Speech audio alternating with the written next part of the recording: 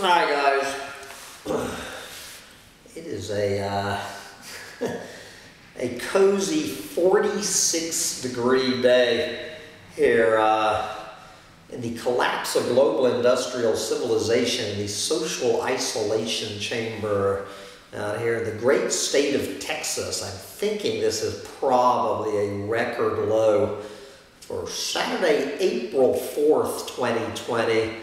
And I am Sam Mitchell. This is my co-pilot, Sancho Panza. We are huddling in front of the propane furnace here on this gloomy spring day, doing what we try to do every day, although it's getting very difficult to find any news about the collapse of the planet. But unbelievably, the BBC, the British Broadcasting Corporation, actually is still, I don't know why, running stories about the planet that do not include the C word. And so guys, you know, all of this doom and gloom, I just get so tired of it. It is so nice that the BBC, and not just BBC, but Nature, I believe Nature, is that peer-reviewed?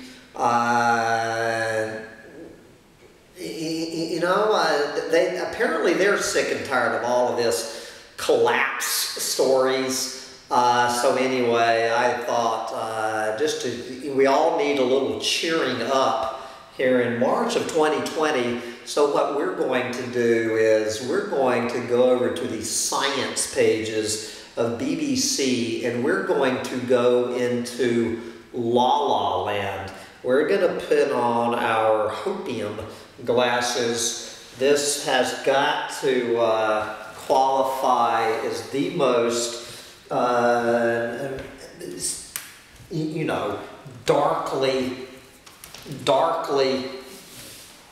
blackly humorous article from the apocaloptimistic files. Take it away, BBC. Oceans can be successfully restored by 2050, say scientists. There you go. We can turn this freight train around for the planet's oceans. Despite being treated as humanity's rubbish dump for decades, the oceans of the world are proving remarkably resilient, says a new scientific review in the journal Nature.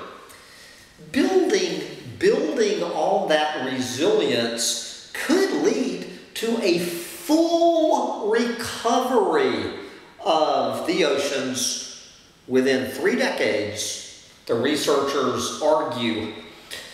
Climate change and the challenges of scaling up existing conservation efforts are the big hurdles, they say.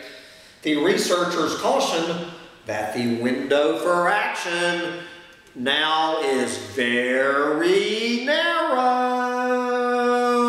The window for action is closing fast. Gee, I have never heard that one. Okay. Let's see. The oceans have been exploited by humans for centuries. I would probably say millennia. My computer is doing all sorts of jumping around today. The oceans have been exploited by humans for centuries, but the negative impacts of our involvement have only become clear over the last 50 years or so. Fish and other marine species have been hunted almost to extinction. Well, plenty of them have been hunted to extinction, while oil spills and other forms of pollution have poisoned the seas. It does not mention dead zones in here. Over the last few decades, the growing influence of climate change has bleached coral reefs and seen the ocean's acidity increase, and will continue to see the ocean's acidity increase. This was documented in last year's special report from the IPCC. So it seems like all sorts of reasons for apocaloptimism to me.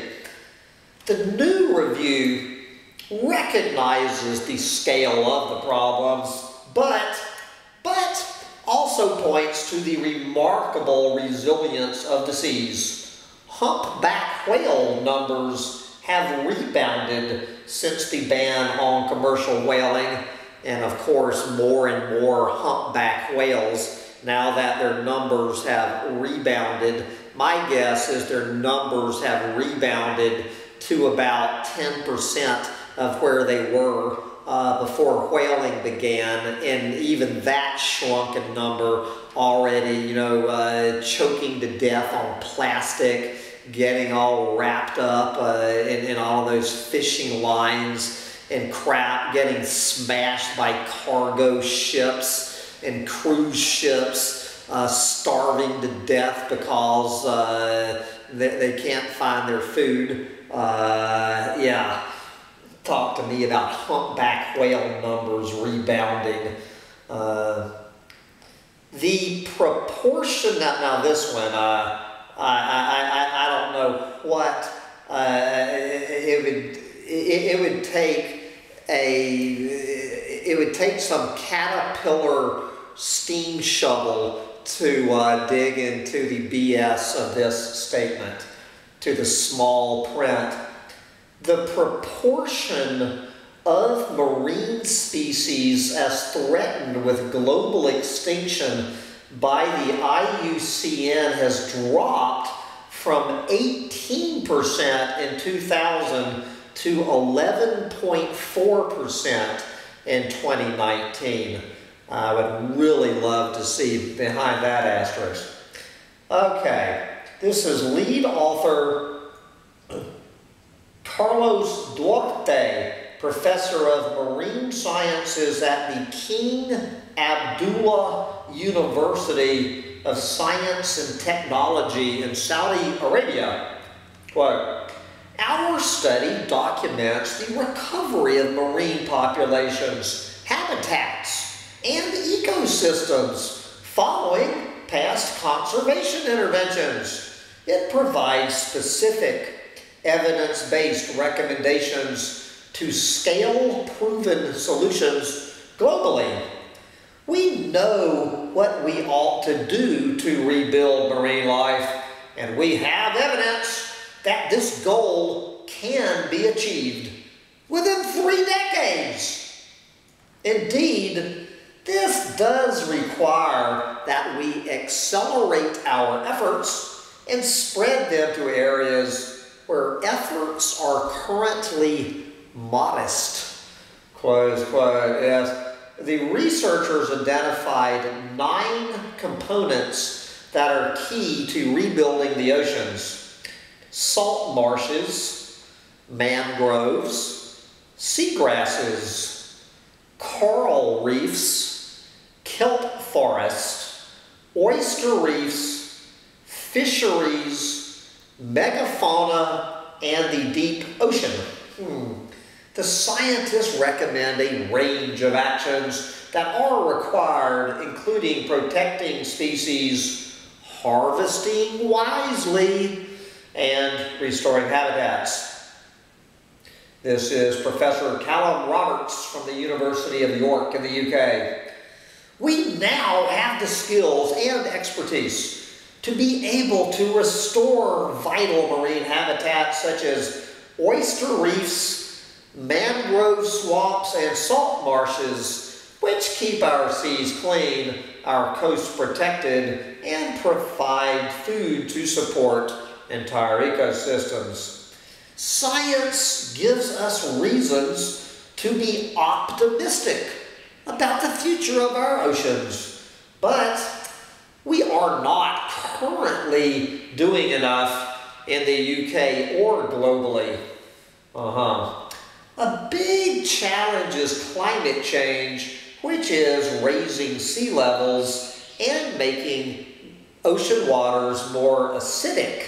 The amount of warming that has already taken place will likely make rebuilding tropical reefs quite difficult, said Professor Duarte.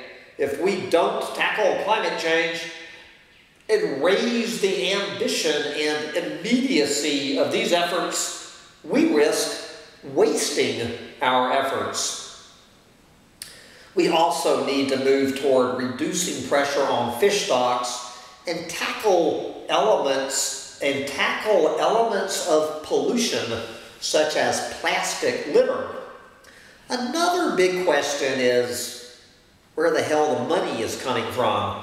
The new study estimates that it will cost somewhere from $10 billion to $20 billion each year to rebuild marine life by 2050. But the review also points out that for every dollar invested, the expected return would be 10 bucks. The authors acknowledge that governments have many other issues besides the oceans on their minds right now, but they believe that rescuing the oceans is a very achievable goal. Quoting Professor Duarte, failure to embrace this challenge, and in doing so, condemning our children to a broken ocean unable to support high-quality livelihoods is not an option.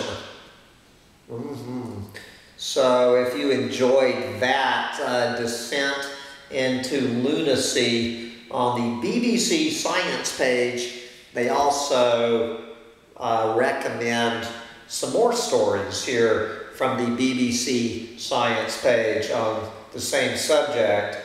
Here is, we're just going to touch on just a few others.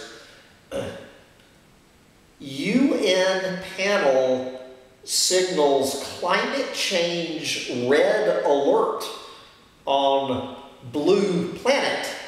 Climate change is devastating our seas and frozen regions as never before, a major new UN report warns. According to a UN panel of scientists, waters are rising, the ice is melting, and species are moving habitat due to human activities. Yes, and the loss of permanently frozen lands threatened to unleash even more carbon, hastening the decline. There you go. Okay. How about next, if you liked the How We're Gonna Save the Ocean story, ocean plastic tide violates the law. The global tide of ocean plastic pollution is a clear violation of international law. Yes.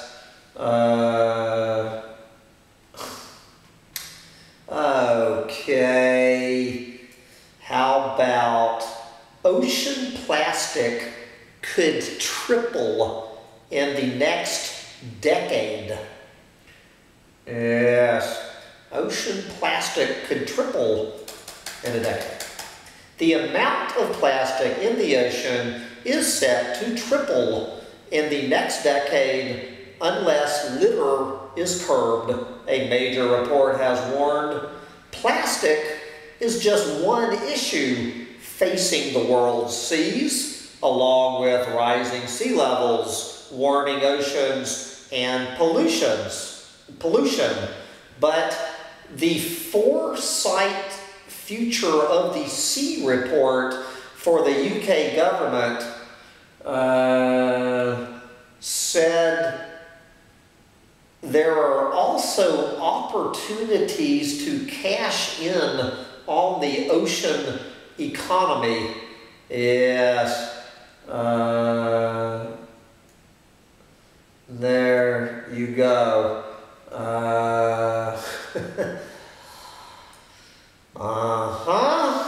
All right. Okay. One more. We have 10 years to save the world's most threatened sea turtle. The largest turtle in the ocean, the leatherback, gets its name from its tough rubbery skin. But with threats like getting tangled in fishing gear, the future for one population looks dire, says conservation groups. At the current rate of decline, which has already sent the population down more than 90%, the critically endangered Eastern Pacific leatherback turtle will vanish within 60 years. There you go. Kiss goodbye. The population of leatherbacks in the Pacific has declined more than 90% since the 1980s, which qualifies as critically endangered on the red list of threatened species. So let me get this straight. So in the past 40 years, the population has crashed by more than 90%, yet they're saying with less than 10% of the population remaining in the last 40 years, the most critically endangered turtle on the planet has 60 years. I don't know, guys. I never was good at math. I am not an oceanographer anyway. If there is anybody listening to this suffering some delusion that the oceans can be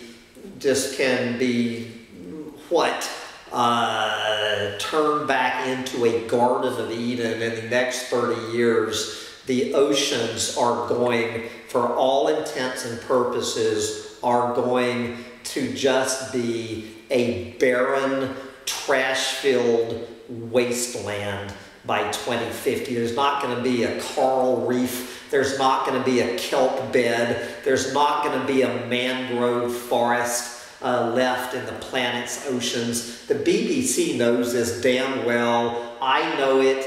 You know it. Sancho Panza knows it. But Pop, will there be crabbies? Will there be crabbies in the ocean or not? Could still be some crabbies. There might be some jellyfish. You know, it might not be a bad century to be a jellyfish. Anyway, if you enjoyed the sick, twisted laugh about how we are going to save the oceans in the next 30 years, please thumb this video up. And please subscribe to Collapse Chronicles while you're over here. But I need to wrap up the April 4th edition in Texas of the Chronicle of the Collapse, because I think the pilot on this damn heater just went out, and my toes are frozen and my little dog is shivering.